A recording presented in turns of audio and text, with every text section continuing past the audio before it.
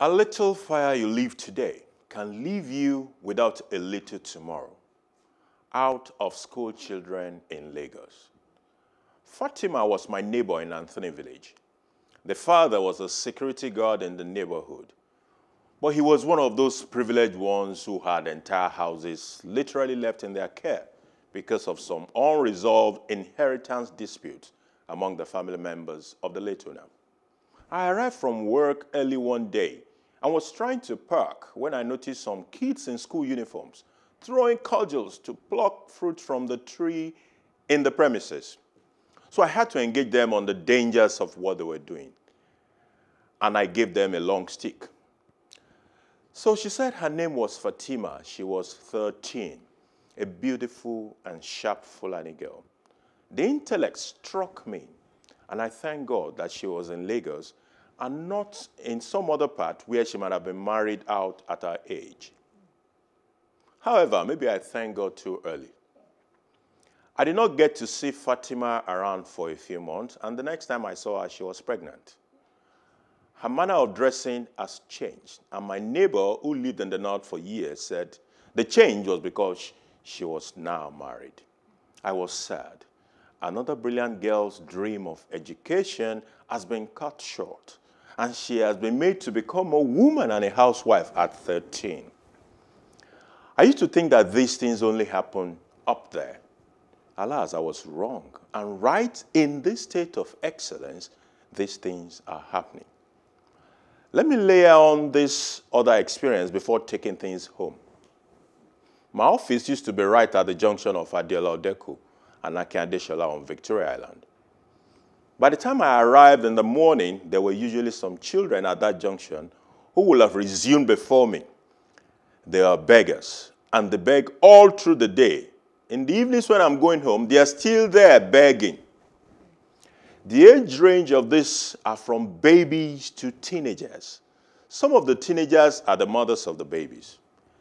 If you go a few meters from that junction to Sanusifa Funwa Akin-Adeshola junction, there is yet another set of begging children. I got a Hausa-speaking friend of mine to speak with them, and here are some of the feedback from that engagement. Some were from Borno, obviously some displacement. Others were from other parts of the north. Some had attended school at some point before relocating to Lagos, while some have never been to school. They have a community and there is a leader, all sort of stories there. Effectively, the menace of out-of-school children may not really be just about the northern state. It is also here in Lagos. When children grow up on the streets like these ones on VI and other locations, with no education and no skills, what will they become in the future? How useful will they be to the society? I wish to advocate that Lagos State take a shot at doing something effective about this subject of children growing up on the street with no education or skills, begging from morning till night. A society that allows this to happen to children is digging a grave of insecurity for itself in some years ahead. The time for specific actions is now. I recently shared a video on my wall, my Facebook and Instagram, and even on Twitter, where Makoko. Yes, I saw it. Where Lagos State government is shouting, schools must reopen, provide face masks and sanitizers and all was not for the children. And when I saw that video, I was like, this is Lagos. The real Lagos. This is the real Lagos. Lagos State government is not saying this. They are the ones saying hand sanitizers and no uniform, not talk about face masks, even the environment these people are living in. And so this same thing is replicated in other areas like Jorabadia, Bariga, yes, Alakuko, and all of those areas. So, and yet, like we have all said here, a leader will come, campaign to change these things, get there, and then all your first concern about is how to buy property abroad, and then how to go take your own dose and then recoup political investment. Gradually, why do you think today we'll talk about the good old days. Oh, when we were going to school, it wasn't like this.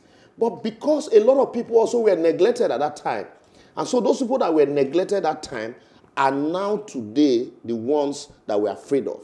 And the numbers we are neglecting now, it's more. It might be very convenient for some of us to send our children abroad. But a time will come, they will still need to come back home. No place like and will there be safe place for them? That's why we all, I quickly, that's why I subscribe to Seidu's advocacy and ideologies and philosophy. We must all now decide, not wait for NSAS, decide that we must collectively rise up to begin to, those of us that can confront them because when it starts, not only them, it will affect. It will affect all of us. True. For me, I remember during the administration of Governor Fashola, or was it Governor Tinubu back then, beggars were taking off the streets of Lagos. Fashola. I think it was Fashola. The thing about the going back and forth with our policies is what irks me here. At some point, Lagos did the right thing to rid the streets of beggars and to ensure... Just relocated them. Even if it was a relocation. Even if it was a relocation. Which caused an uproar. An uproar, But yes. let me also recall that once upon a time, there was free education in Western Nigeria. So whether you were a beggar or you were not, you had access to free education. It's no longer feasible. So now, politicians of nowadays say it's not feasible. So what then is it? We've talked about, Jumoke has talked about health. Yeah. We've Now talked about people roaming. Talk about crime. We've talked about crime. If you can't tackle health, you can't tackle shelter, as you mentioned the other time. You can't tackle education. You can't tackle security. So what can you tackle? Excuse me, sir, and ma. What exactly are you tackling? No, if you can't tackle all of this, what you are Waiting government they do say. what you are breeding is insecurity. Yes, and sir. criminality. Shikina. What Gbolahan will just say that this is a ticking Time time bomb. bomb. Because, and it's a very complicated one, because this people that you're describing here, they're the outcome of, a culture that believes that children are a gift from God. So procreation is just, you can have as many as God gives to you, and the world will take care of it. God will take care of them. You understand? And that ideology still remains for certain people who would not see the big picture. Now that becomes a problem for us, because these people eventually will become the tools that the politicians and would use, because they would become their no economic value, they've not been nurtured, no value system, and they eventually become that. In engineering, we would call them the slowest. They're the ones dragging us behind. Unfortunately, they are a very huge number. So it's a time bomb that needs to be looked into.